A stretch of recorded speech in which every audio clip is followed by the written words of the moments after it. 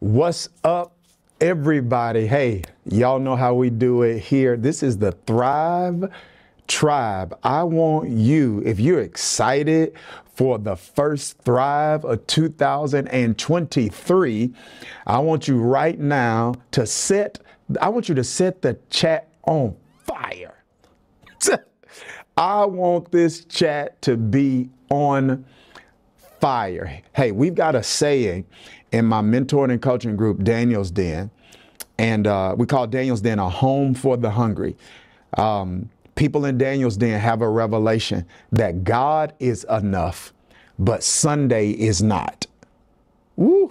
That if I'm going to live my best life, if I'm going to be my best self, if I'm going to tap into the John 10:10 life, then God is enough, but just church on Sunday is not. That my spiritual development is the most important thing. But watch this. It's not the only important thing. Did you hear what I just said? We teaching already. My spiritual development it is the most important thing, but it's not the only important thing. You know what else is important? My emotional development. I had a thought in my devotional time. Today's Wednesday, Friday. And here was the thought. You need spiritual intelligence to discover your calling. You need emotional intelligence to accept it. Think about that, guys. Think about that. Somebody put that in the chat right now. We need spiritual intelligence to discover our calling, but we need emotional intelligence to accept it. So my spiritual development is the most important thing, but it's not the only important thing. I need to develop emotionally. I need to develop in my leadership, and I also need to develop relationally. And that is what we're getting ready to talk about until God says something different. Tonight, right now, we are starting a Thrive Bible study series called Relational Intelligence. Dr. Dharius, why in the world are we starting off talking about relationships? Because I'm going to share with you a principle I learned years ago, that your greatest joy and your greatest pain in life is going to come from the same place. What's that, Dharius? It's going to come from your relationships. And I'm going to tell you something. For many people, relationship management is all about avoiding pain. And I'm not saying that's incorrect, but I am saying that's incomplete. Because biblical relationship management should not just be about avoiding pain. It should also be about accomplishing purpose.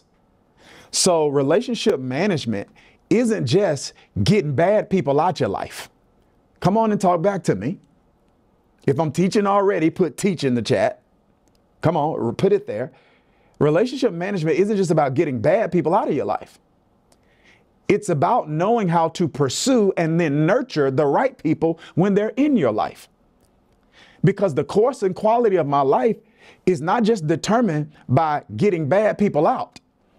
Woo, or people who are going through bad seasons out, right? So let's reframe that, right?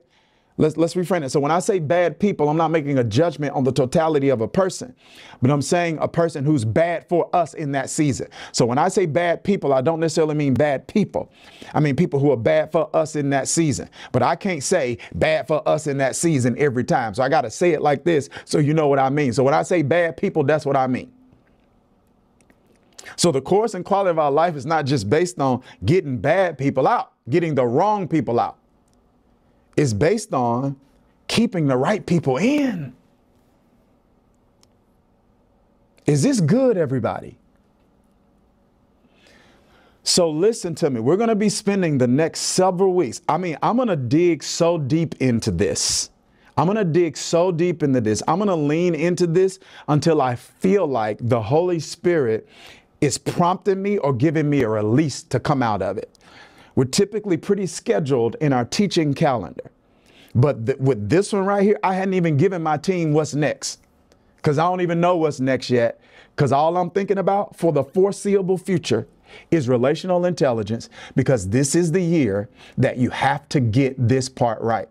And as we explore this subject of relational intelligence, we have to deal with some of the other intelligences that impact our ability to be relationally intelligent. So it means that we're going to have to dive a little deeper into emotional intelligence. Because if I'm a people pleaser, if I'm hypersensitive, if I'm codependent, all of that affects my ability to manage my relationships in an intelligent way. And when you start addressing some of those areas, watch, right? Lord, I don't even have time. Yes, I do. Yes, I do. Somebody put in the chat, you got time? I got time today, cuz. I got time today.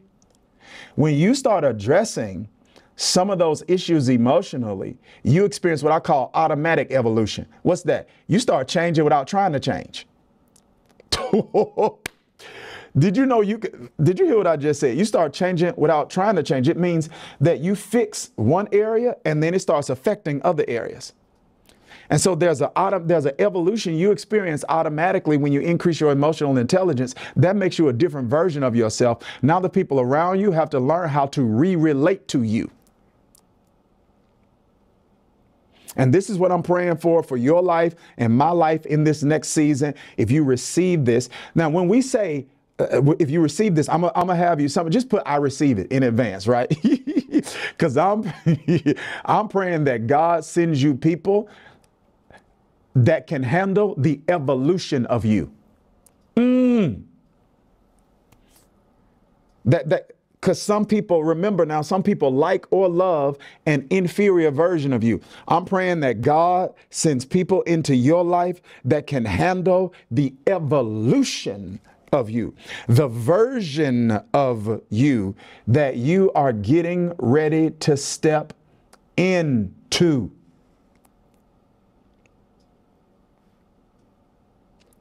Yep. Some people will, some people won't. You need to be emotionally prepared when that happens so that their doubts about who you are and who you're becoming don't become yours. So we're going to dive deep into this, man, starting today with this subject on relational intelligence. So there's a scripture I want to read. Before I do, I need your help. I need your help. Our mission is to help as many people as possible change their life. That's our mission. That's what we're trying to do through this ministry. This is why we do thrive, because we know God is enough, Sunday not. A Sunday sermon is not enough alone. It's not enough for you to reach your redemptive potential. So we want to reach as many people as possible. And here's a biblical principle. It's in Ephesians. What you make happen for others, God makes happen for you. So if you help us reach people that matter to God, God will work overtime to reach people that matter to you. See, some people miss their miracle because their miracle is on the other end of simple instruction. Are y'all catching this today? We coming out the gate blazing in 2023. It is straight truth. I said many people miss their miracle because their miracle is on the other side of simple instruction. In the book of Kings, a man had leprosy named Naaman. He went to a prophet to get healing. He's thinking the prophet's about to blow on him.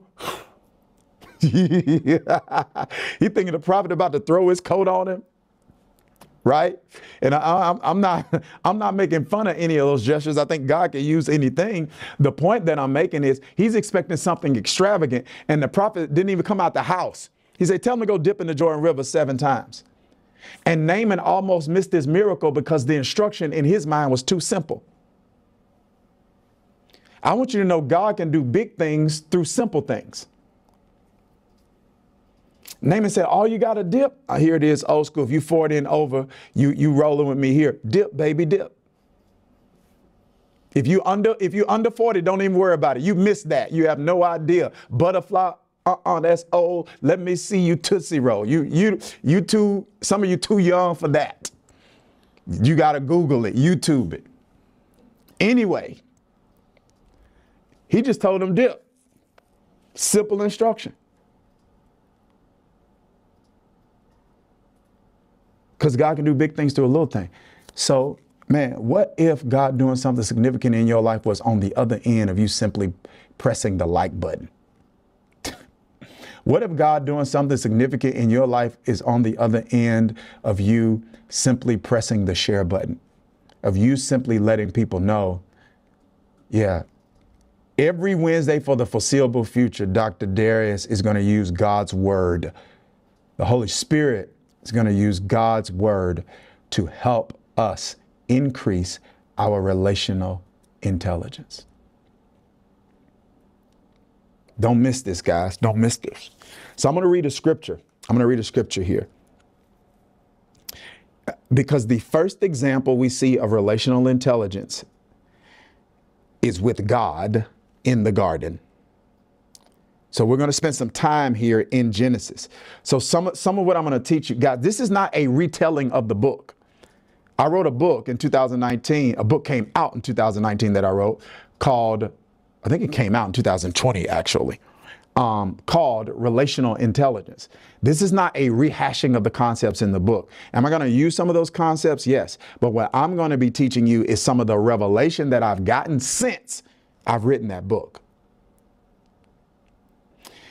And I want to spend some time in Genesis, and I want to show you some things that I've seen in scripture regarding God modeling relational intelligence for us. Because if you're going to take your life to another level, you need information. You need right information, right? Whatever area you're ignorant in, you suffer in. Orthodoxy leads to orthopraxy. You need right doctrine to have right praxis. You can't have a good life with bad information. Can't make good decisions with bad information. If you execute the right way on information that was wrong, you'll still end up wrong. You know, if somebody you ever been lost and you ask somebody for directions, this is before Apple Maps and Google Maps. Let me see this again for everybody that's 40 and older. Huh? We had to go on something called MapQuest. You don't hear me talking. You had to print out your instructions, and sometimes it wasn't always right. But anyway, if you can ask someone for directions, and they can give you directions that are wrong, and you can follow those wrong directions right and still end up in the wrong place. Look, y'all got me knocking my phone over. I'm excited today. But here's the point. Here's the point. If we're going to discover how to raise relational intelligence, we need information and we need examples. And so we need information from and the example of the originator of relational intelligence, and that's God. God is the most relationally intelligent being in the universe. And in Genesis chapter 3, verse 24, he models something for us. This is about to be hard for some of you to digest. But this season that you are in requires you mastering this skill. I'm going to say that again. This season you are in requires you mastering this skill. Listen to this. Genesis chapter 3, verse number 24 says, after he drove the man out, he placed on the east side of the Garden of Eden a cherubim with a flaming sword, flashing back and forth to guard the way to the tree of life. Here are a couple of things I want you to see contextually here. God has created a space called Eden. He's created a species, humans, Adam and Eve, to steward Eden well. They lived in unbroken fellowship and communion with him. I want you to see something that happened. God models for us the way to manage relationships. Look at me. Because even in the garden, God set a boundary. He said, everything in the garden is something you can eat from, except for one tree. Woo! What is he doing? He's setting a boundary here. He's saying crossing this boundary impacts maybe not even our relationship, but it does impact our fellowship. So we're getting ready to go. We're getting ready to dig here, because everybody write this down. Put this in the chat, please. Relational intelligence requires boundaries. My goodness. My goodness. Relational intelligence requires boundaries. Here's the way one writer puts it.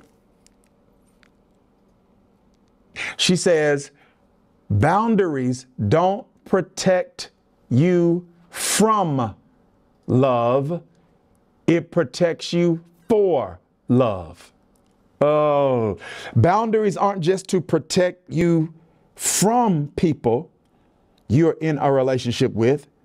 Boundaries protect the relationship from things that threaten the intimacy, the health, the vibrancy, and the closeness of it.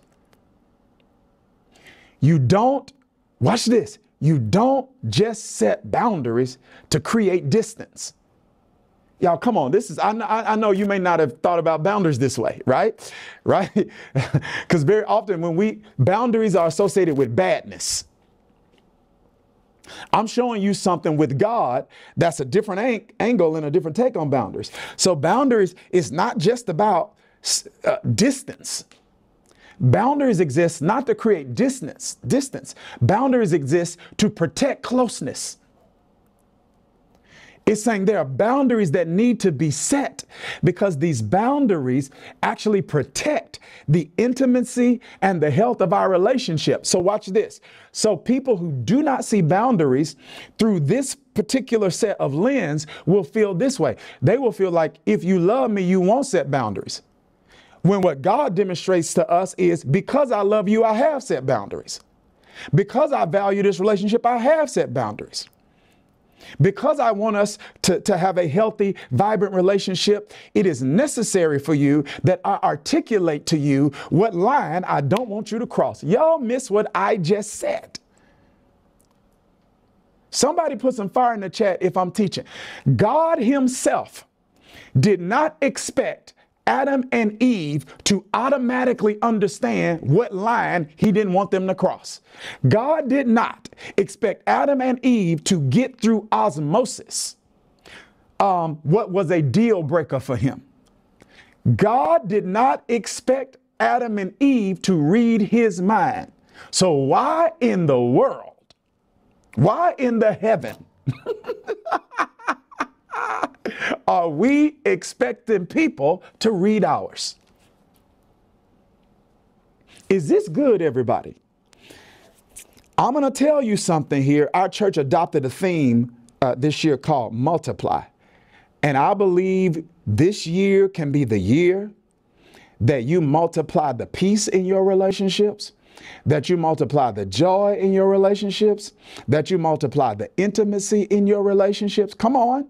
Come on. But if all of that in your relationships is going to go up, somebody put this in the chat, you need to speak up.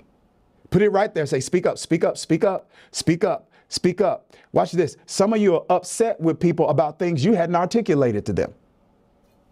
Good God Almighty. You're upset that they're not responding to you in a way or meeting a need or taking something into consideration that you haven't articulated to them. And we assume that if people love us, then they will be attentive. And we assume that attentiveness now watch this. Let me just go on and break this down so it can forever and consistently be broken down. Attentiveness means I will catch some things. Attentiveness does not mean I catch everything. Some things you have to tell me. See, I know. See, here's the issue. Come on now. Are y'all going to be able to handle several weeks of this? Are y'all going to be okay with this? Because I know what I am teaching. I'm teaching good news of the kingdom, right? The gospel of the kingdom. And as I've been praying recently, even over the ministry God's given me, I'm like, God, spread this gospel of the kingdom, which is the gospel Jesus preached. See, Dallas Willard says the gospel of the kingdom includes the gospel preached about Jesus and the gospel Jesus preached.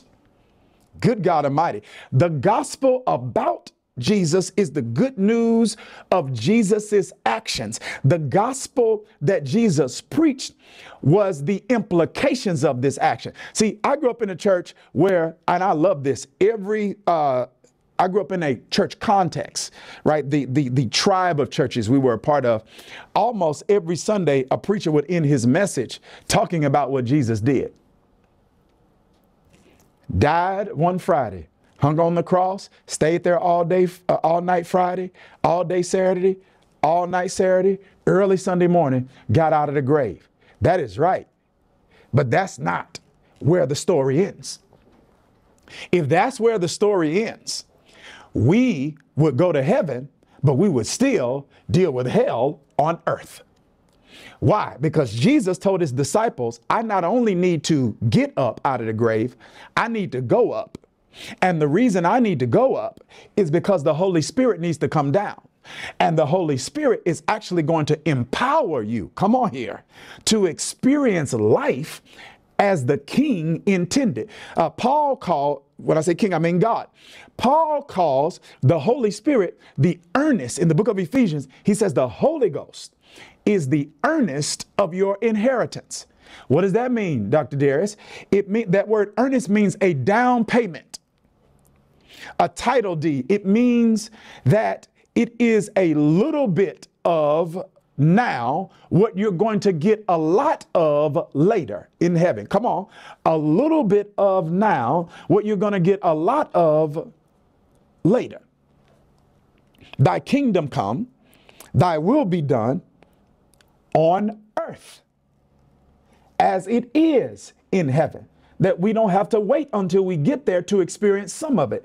The kingdom, God's original intent for the human species, the kingdom, God's rule, reign, and government over all creation, God's kingdom, the king's way, God's way of doing things, what life is like when it's done God's way. The kingdom is already and not yet.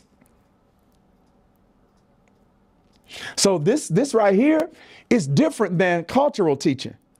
This isn't culture's way. It's the king's way. And that's why it might be a little disorienting for some of us. Because in many churches, what we're hearing is simply a religious version of culture's way. And I ain't even got time to deal with this because some point in this year, I'm going to deal with this. I'm going to deal with this idea of truth and this revelation that I've gotten on lies, and how the deliverance of truth is an act of spiritual warfare. Like even the term spiritual warfare, you will not find the word spiritual warfare in the Bible. The concept of spiritual warfare is in the Bible. Paul says it. We do not wrestle against flesh and blood. Right? So the concept of principality, of spiritual warfare is in the Bible, but the word itself is not in the Bible. And because the word itself is not in the Bible and an explicit definition of it in the Bible, what happens is people kind of attach their own definitions to the word. So when we think spiritual warfare, we only think exorcisms. I'm telling you, the first example of spiritual warfare is in the Garden of Eden with Satan showing up like a serpent, lying to Adam and Eve. So the devil now knows if the truth sets me free, lies keep me bound. And so in the garden, he lies through serpents. Now he lies through a serpent. Now he lies through culture. He lies through people we like. He lies through books we read. He lies through movies we watch. He lies through music we listen to. And some of us have heard so much of that because it sounds good, we think it's sound. So therefore, in relationships, in the movies, if they love you, they just read your mind. I'm telling you, being attentive helps me pick up some things, but I can't pick up everything. That's a movie. That's not real life. God himself did not expect Adam and Eve, who were at that moment without sin. They are as perfect as a human species can be. And God still didn't expect an untarnished, a non-morally depraved human to read his mind. So if God didn't expect a non-morally depraved human to read his mind, why do we expect imperfect humans who deal with a degree of moral depravity to read our minds? They can't. Should people catch and know some things? Yes. Are they going to know everything? No. So it means that if I'm going to have relational intelligence, I need to be like God, and I need to be willing to articulate on the front end what I need.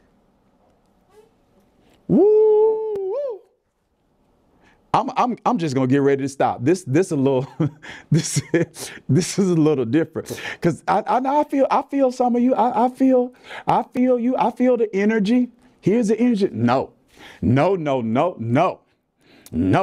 I ain't got time to be telling people, if you my friend, you should know. If you my woman, you should know. If you my man, you should know. There's a difference between knowing some things and knowing everything. You should know I was tired. I don't know. You don't look tired to me.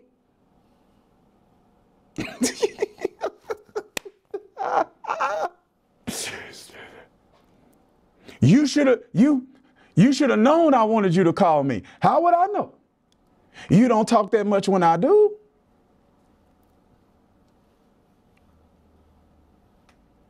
God himself did not expect Adam and Eve.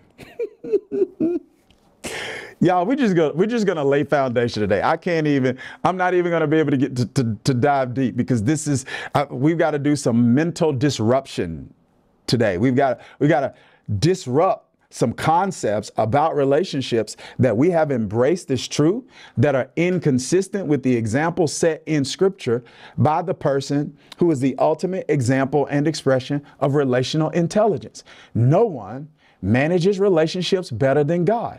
I don't care what social media influencer you're listening to. It does not matter what books you're reading. It does not matter what movies you're watching. If you are not, if we are not learning relational intelligence from God, whatever we're learning about relationships is suboptimal and inferior. And I don't know about you, but I am not in a season of my life where settling is in me. Let's use some bad English, but some good theology. Put it ain't in me. Come on, if that's you, put it in the chat. It ain't in me. I'm just in a season of my life where settling is not even in me anymore. If it's suboptimal, I don't want it. If it's less than God's best, I don't want it. If it's less than my best, I don't want it. So why would you continue to accept that in the area of your relationships when you will accept it in no other area? Are you hearing what I am saying to you? No settling. Put that in the chat, y'all. No settling. This is why, Lord, y'all got me. I'm just all over the place. This is why you need, I was supposed to talk about this at the end. I'll talk about it both. This is why this year, some of you have been a part of boot camps and challenges I've done. I do not do a challenge because I don't have anything else to do. I'm busy. I do not spend 3 nights, sometimes 5 nights, sometimes 6 nights doing a challenge because I have nothing else to do. I do it because I realize and recognize God is enough, but Sunday is not. And this is why this next boot camp, this challenge that I'm going to be doing, guys, it's starting January 22nd. 23rd and 24th, a Sunday night, a Monday night, a Tuesday night. It's called Dominate Your Year. Because settling is not in you. Why endure another year? Somebody put in the chat, not me. Not me. Not me. I will not endure another year. I will dominate it. 2022 was hard. It had ups and downs. I felt overwhelmed. But at the end of the year, I could look back at it and say, I dominated it. God said that you and I have the ability to exercise dominion. What does that mean? Does that mean perfection? No. Does that mean without trouble? No. Because dominion requires, Genesis 1:26 and 27, you got to subdue the earth before you can feel it. So some stuff that's out of control, we got to subdue. But we don't have to just endure our year. We can dominate our year. And so I'm going to take 3 days and teach you how to do that, because dominating your year requires you developing you. I'm not talking about being aggressive. Being aggressive is not going to get you what you need in this year. Do we need to be more assertive? Yes, probably. But assertiveness may not be your issue. Your issue may be evolution. Dominating requires you becoming a version of yourself that doesn't exist yet. And the first thing I got to help you do, I'm going to do this on night 1. I'm going to do this on Sunday night. I'm going to help you develop. Don't miss this, guys. Why am I talking about this now? Because I guess you need it right now. I'm going to help you develop. Y'all better catch this. I'm going to help you develop the belief to dominate. Guys, this is something I've been in church my whole life. Seminaries, taught at seminaries, whole 9 yards. I didn't learn until about 3 years ago that belief is not a result of will. Belief is a result of skill. That literally you can be taught the skill of increasing your belief. I would look at people who had greater faith than me, and I would think God gave them something he didn't give me. Now, in some cases, people had the spiritual gift of faith. I understand that. But in many cases, people had actually cultivated their belief system. And I didn't even know until a few years ago that you can cultivate your belief system. And it took me, y'all, watch this. I didn't get out of God, but it took me getting outside the 4 walls of the church to actually get in rooms where people shattered my limiting beliefs and moved me from a scarcity mentality or from a fixed mindset to a growth mindset. I knew nothing about fixed mindset and growth mindset in church. And all throughout the Bible, all God's trying to get us into is a growth mindset. Exceedingly, abundantly, above all you ask, think, or imagine. Why am I talking about this right now? Because you need to hear this. So night 1, I'm going to help you develop a belief system to dominate.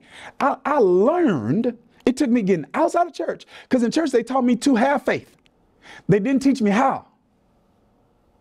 They just told me, listen to the word. Faith comes by hearing of the word of God. But when it comes, I got to learn how to keep it. Did you hear what I just said? Because have you ever heard a sermon and it built your faith and you were excited and you were enthusiastic for that moment? And then once you got outside of that moment and outside of that space, you were like, something happened and you're like, I'm not on fire no more. I'm just, if that's you, if this is real, just put me in the chat. It's like, I was amped up. I was excited. I was lit. And then all of a sudden it was just like, yeah, I'm not lit no more. Because faith comes through the word. I need to learn the skill of keeping it. So I'm going to teach you how to develop a belief system. Then night 2, I'm going to teach you how to develop a blueprint. I ain't talking about this no more. Y'all tired of this. But you need a blueprint. How do I become that version of myself? I'm literally going to teach you how I do. I'm going to teach you my personal growth plan. I'm going to share with you, hey, this is what I do on a weekly basis. This is how I grow. This is how I evolve. I'm literally going to show you that, because here's some of your problem. Some of your problem is you think God gave me something he didn't give you. That's not true. I just know something you don't know yet, and I'm doing some things you aren't doing yet.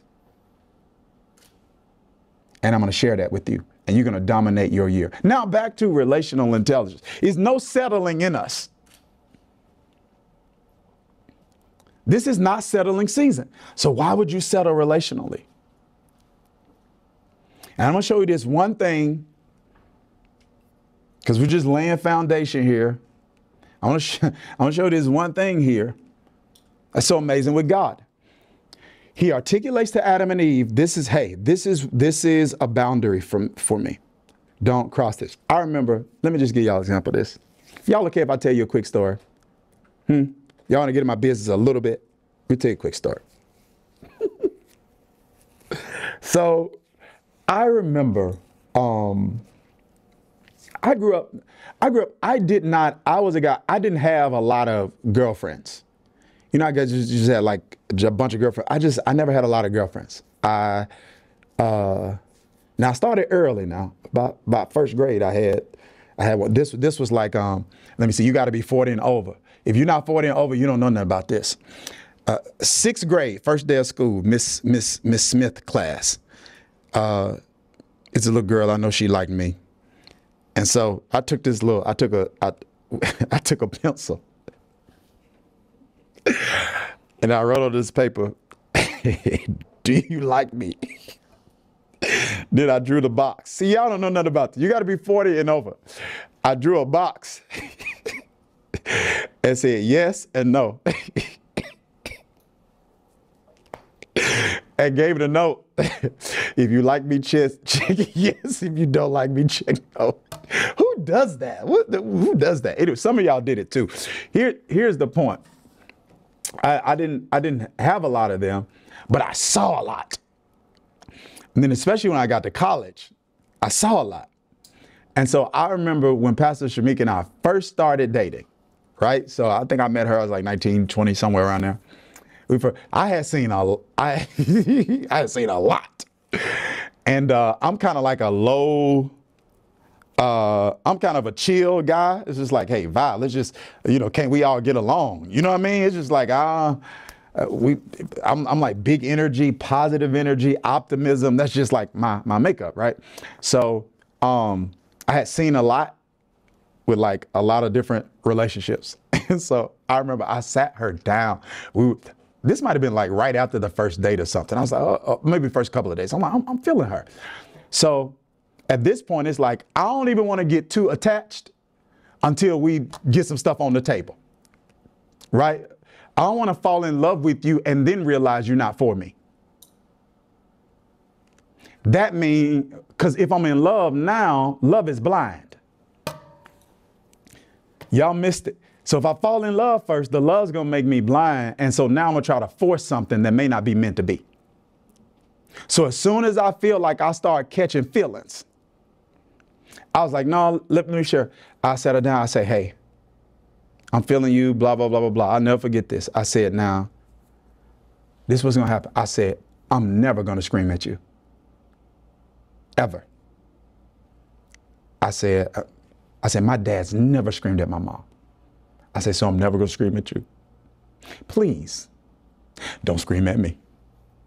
I said, I am never going to cut up your clothes or slash your tires. Please don't do that to me. I am never going to call you out of your name. Please don't do that to me. Because those are things that affect me in a different way. Now, this is where some people mess up. They will let culture determine what their boundaries are. You can't determine my boundaries. You can't say I'm weak if I say don't scream at me. You can't take somebody screaming at you. No, I don't want someone screaming at me. That's the difference. And I'm wise enough to know, hey, I'm not trying to protect myself from the screaming. I'm a grown man. I played basketball all throughout college.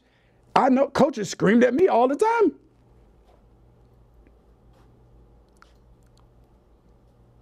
But what I'm dealing with from a coach is not what I wanted to deal with my woman. Now, I'm not judging people that scream. I'm not saying that that's wrong. I'm saying, what did Dharius do? He articulated a boundary. I'm not trying to protect myself from screaming. I'm setting a boundary so I can protect the relationship. Because, if you hadn't seen this video is on YouTube. I did a teaching on YouTube. I can't remember what we called it, but it's about love and resentment. Because two emotions can exist at the same time. You can be in love with someone you have a degree of resentment toward. If they are not giving you, come on, if you're in a relationship and you're not getting what you need, your frustration and resentment always live in the same house. You can't be frustrated and not deal with a degree of resentment. So I knew if these things happened, even if I didn't leave the relationship physically, part of me would leave emotionally. So I was aware enough to articulate, this is what I need to be fully here emotionally. And that's part of what makes me me. You see that? This is what God did in the garden. He articulated. This is what it is. I remember one time I had it was one of my close friends who's just not really responsive. Like, yeah, just not really responsive. And I remember articulating to him like, yo, we all busy. And I never want you to feel pressure. I don't want me to feel pressure, da da da da da. But one of the things that matters to me is if I am in covenant relationship with you, that even when I can't get the response I like, that I at least get a response that lets me know I've been heard. See, why am I telling y'all my business? I don't have to tell you this. Why am I this transparent? Because I want you to give yourself permission to see how God has wired you, because your wiring, watch this, and the way you've been built is what determines what boundaries you need to set. See, if screaming or whatever doesn't bother you, you don't need to set that boundary, because you've been built in a way where that doesn't affect you emotionally. So you can't set my boundaries because you aren't built like me. And I can't set your boundaries because I'm not built like you. But relational intelligence requires the awareness of and the articulation of the things that need to be in place for me to stay here emotionally. And some of us right now are in relationships where you are gone. You just hadn't left. Teach the word, Dharius Daniels. You are gone, but you have not left.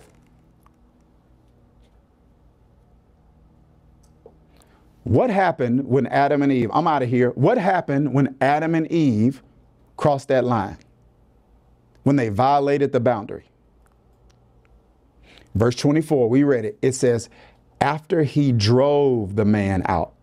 I don't even have time to deal with this, but very often the people that break things in your life or break you rarely take responsibility to proactively fix it.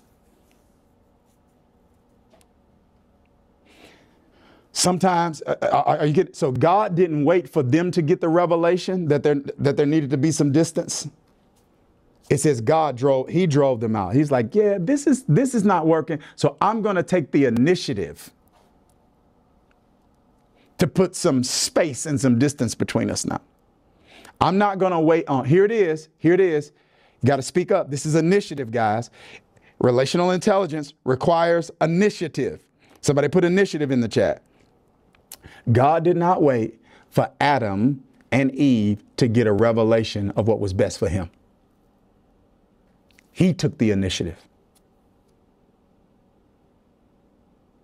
Is this making sense? He drove them out, and watch what happens.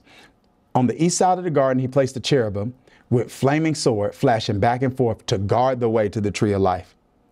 He's like, yeah, I got to put y'all in a, come on now. Let me see if y'all following the thing. If you read the book, you know, the theme of the book, Relational Intelligence, is like put people in their place. that different people have different places in your life, and some people have different places in different seasons. So God putting them outside the Garden of Eden here is an example of him saying, now, okay, in this season, this relationship needs to be repositioned. I got to reposition this relationship. See, some people don't have to go out your life. They just got to go in a different place. That's why in certain seasons, somebody that you may not have been close to, you get to a season of your life, and you're like, man, I'm really close to this person. Why? Because they've been repositioned. And then there will be people you were close to in the past, and now you're in the present, and you may step into your future, and you're not as close to them. There's repositioning. So here you see God repositioning a relationship. And then has a cherubim, has something set in place to not let them back in. Yeah. What is that, family? It's a boundary. And here's what I'm going to share with you. This is the principle we're going to leave with today. Hopefully you got a lot. I hope your head is spinning. I hope you are rethinking some of the things you have believed to be true about relationships. But catch this now. Gosh, unconditional love, which God has, does not mean unconditional access. It's time to go.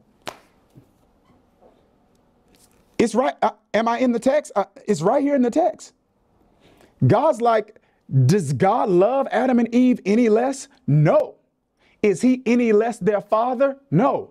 Do they still have a father-son, father-daughter relationship? Yes. Is their relationship changed? No. Has the fellowship changed? Yes.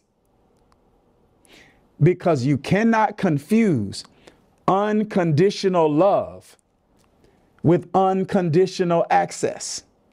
Love is a free gift that must be given, but access is a privilege that must be earned. I almost spoke in tongues right there. I felt the witness of the Holy Spirit. Did you hear what I just said? Love is a gift that is freely given. Access is something that's earned. And when I say earned, I don't mean people have to work for it. You're going to have to work to be my friend. No. When I say earned, I'm not talking about merit. Earned, when I say earn, I'm talking about stewardship. I'm talking about value. And I'm saying in this season, I feel God on this. That you need people around you that value the access to you. See, when people get you, they get a whole lot. Come on.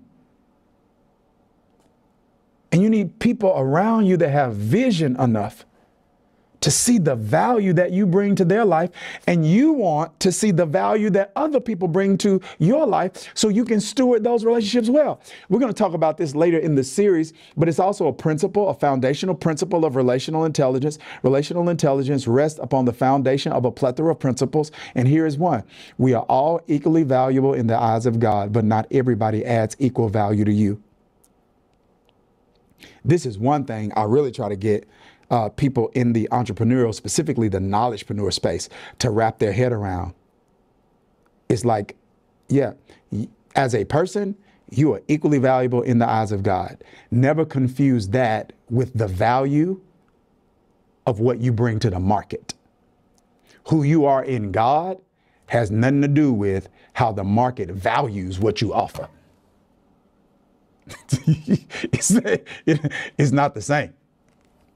You know, I think teachers, no, I'll use a different example. I think like teachers, police, I think all public service, it's weird. They do the most important work. This is how backwards culture is. They do the most important work. They are the least compensated.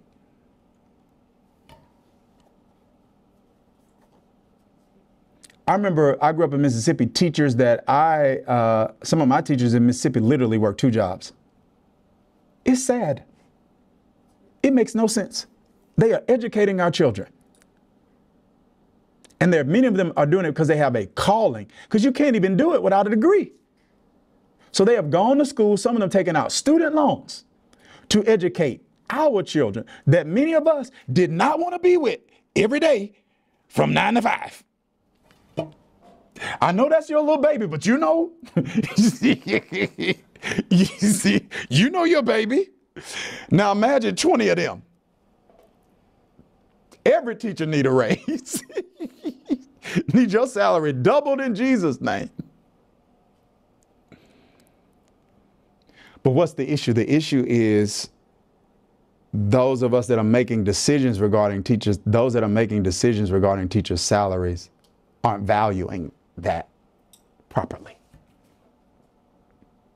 Hope I'm making sense here. I want you to value you. And I want you to manage your relationships in a way where those that are closest to you are those who rightly see you. Do your friends see you?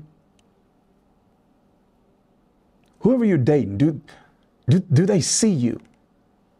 Gosh, I'm going to talk about this. We are going there this series. We're talking about relational intelligence with family. We're talking about relational intelligence with dating, because some of you are dating people who lust after you, but they don't admire you.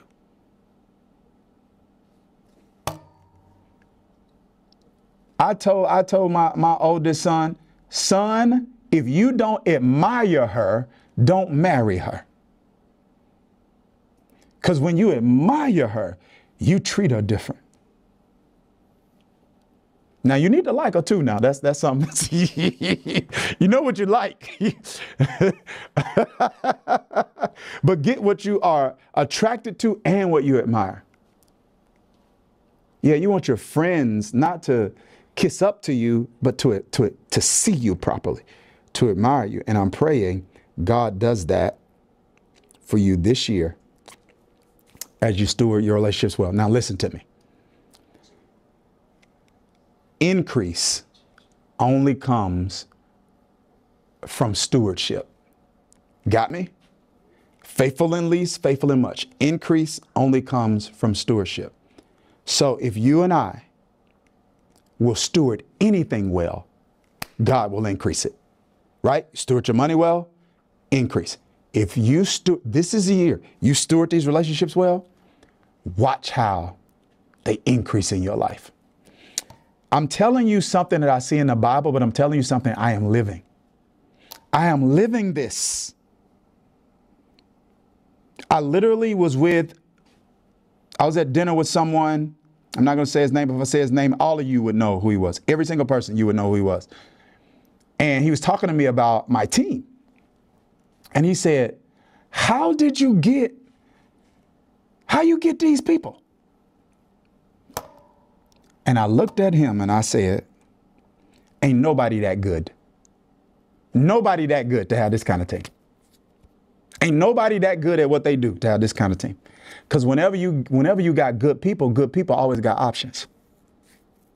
See, some of y'all you just missed what I just said. If anybody's good at what they do, they got options other than you. So they with you because they choose you. They with you because they feel called to you. And this is what I said. I said, here is my wife and I's biblical philosophy. If you will be good to people, God will always send you good people. Did you hear what I just said? And all throughout my ministry, all throughout my journey, God has tapped people on the shoulder, like the Macedonian call with Paul. Go over there and help him. God, see, that's who did it? God did. God has tapped people on the shoulder, said, move, pick up, move, and help. Because if you will be good to people, watch this, and if you are good with people, God will always send you good people. I need you to receive that. And I need you to make a commitment that this is the year you're going to dominate in your relationships. You're going to dominate your year.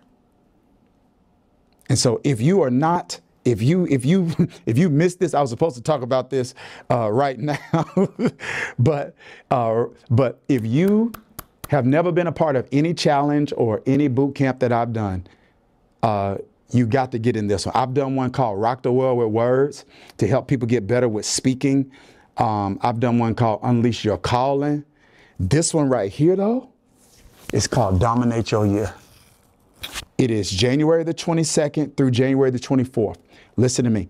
It starts 6:30 p.m. Eastern Standard Time every night. It is me. I'm the special guest. I'm the guest psalmist. I'm the guest musician. I'm the guest. It's me and Jesus.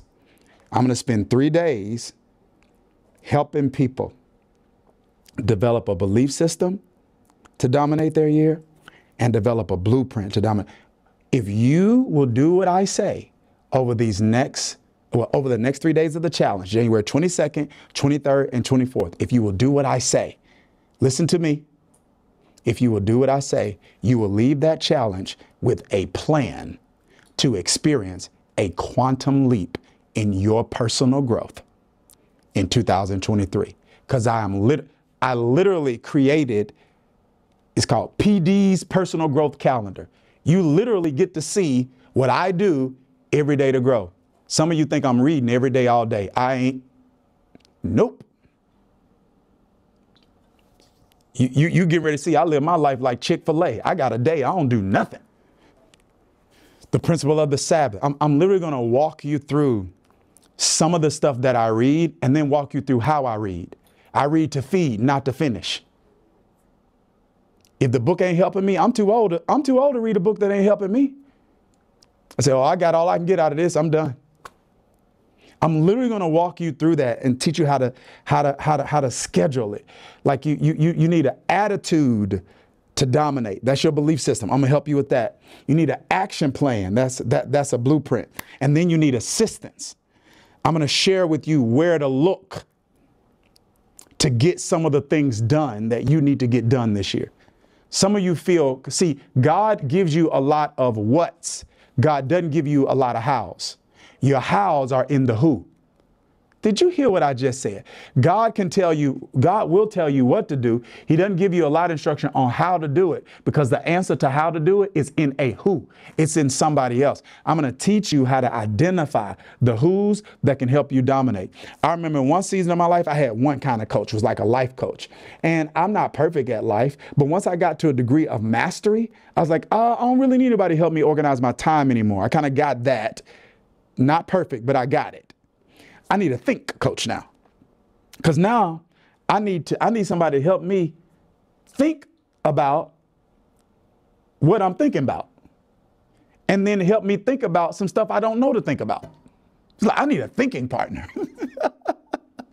Right? So different seasons require different kind of assistance. Some of you in a season, you don't need a coach. You need a friend. So I'm going to walk you through that 6:30 to 7:30. Now, that's for general. VIP, I flipped it. I used to do VIP first and then general last. I'm going to do general first, 6:30 to 7:30.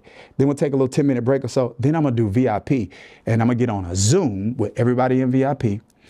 That way you can ask me questions about what I just taught in general so you can implement it into your life immediately. I'm taking what I've learned in decades and I'm condensing it into days. I've been into spiritual development and personal development about 20 years.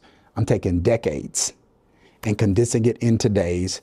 You can register for this. I'm pushing this with everything in me because I believe in it like nothing else. Love you, so proud of you. Thank you for your faithfulness and your generosity, this Thrive community who sows seed into giving. Generosity, giving is not a law. Tithing is not a law. It's a principle. Praise ain't a law. It's a principle. Come on, it's a principle. Serving is not a law. It's a principle. And so here's the principle, man. Is reciprocity. Let him who is taught in the word communicate or share in all good things to the one that is teaching. So if a ministry, a church or a parachurch ministry is blessing your life with that which money cannot buy, as you are able, give as you've been prospered, as you are able, you should sow back into the field that you're harvesting from. It does a few things. One of the first things it does is it demonstrates to God that you value what he's giving you over some of the other things you invest in. And what does that do? That causes God to go to work to make sure that the word that you're hearing is actually implemented and actualized in your life. Because without God's help, everything you can have a tablet full of notes that you will not be able to execute without God. You cannot do anything I taught you. I don't care how clear I tried to make it. You can't do anything I taught you tonight without God. You can't. It won't happen. Can't happen. Won't happen. So I want you to keep that in mind as you sow into this ministry today. Whenever you're looking at this, as you sow into this ministry. Some of you practice this principle regularly, some periodically, but I'm encouraging you to do that. Grateful for you in Jesus' name. So praying blessing on you. Thanks for being a part of this Thrive Tribe. We're going to see you next week with part 2 of Relational Intelligence. We're going in, and we ain't coming out until God say so. See you next week. Hey, I want to thank you for watching, and I want to encourage you to subscribe to this channel so that you don't miss any of our streams and any of our videos. All right, if this